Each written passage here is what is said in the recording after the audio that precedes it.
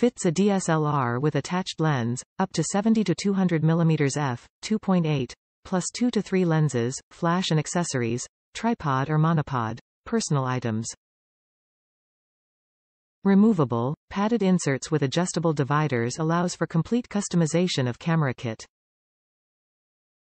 Hideaway Tripod Mount with foldout holder, discreet front pocket offers quick access to and organization for personal items like a light jacket, cell phone. All-weather AW cover protects camera and gear from the elements.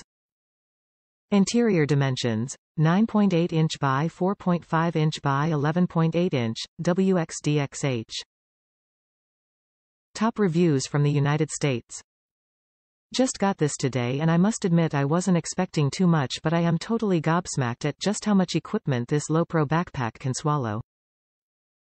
It took my D3s with attached 7200s f2.8 VR1 with tripod collar still attached, my D300 with battery grip, an 18-105 lens, a 50mm lens, 2 SB 910 speed lights, 2 Yongnuo EN 622s and the EN 622 Commander, a Nikon D5100, flash diffusers for both speedlights, a Sekonic L308 light meter in its leather pouch, various batteries for all 3 cameras, 2 boxes of Sanyo envelopes, 2 black rapid straps, etc. etc. etc. etc.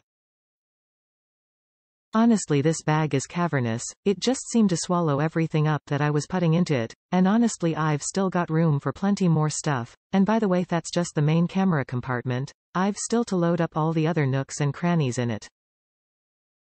Unbelievable piece of equipment from Lowepro, hats off to them once again.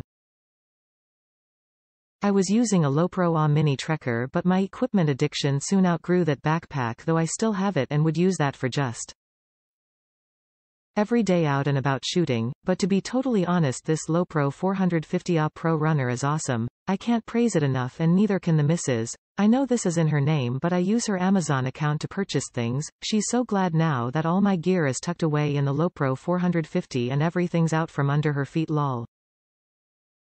If you're having doubts about buying this backpack then doubt no more and just buy it. After all, why would you spend money buying a cheap Chinese knockoff for a few quid to protect thousands of pounds of your equipment? You wouldn't buy a motorbike then ride it wearing a chocolate crash helmet, would you?